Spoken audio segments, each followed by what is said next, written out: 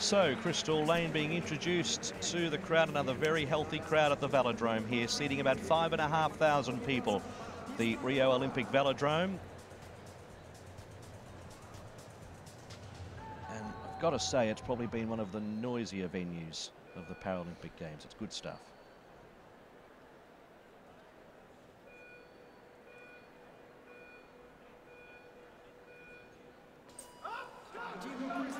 So Crystal Lane from Great Britain.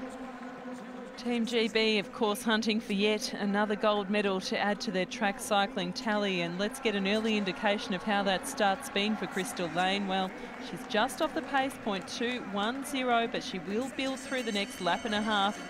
It's certainly not over yet. And she has managed to pare back that deficit by 1/100th of a second. So let's see. So Great Britain have been able to match what they did in London on the track in cycling. She's underneath now. She's upping the ante into the straight. It's going to be close. She's done it. It's 0.4 less, so that's an excellent performance by Crystal Lane. And she has made a statement of her own. It is a factored time of 30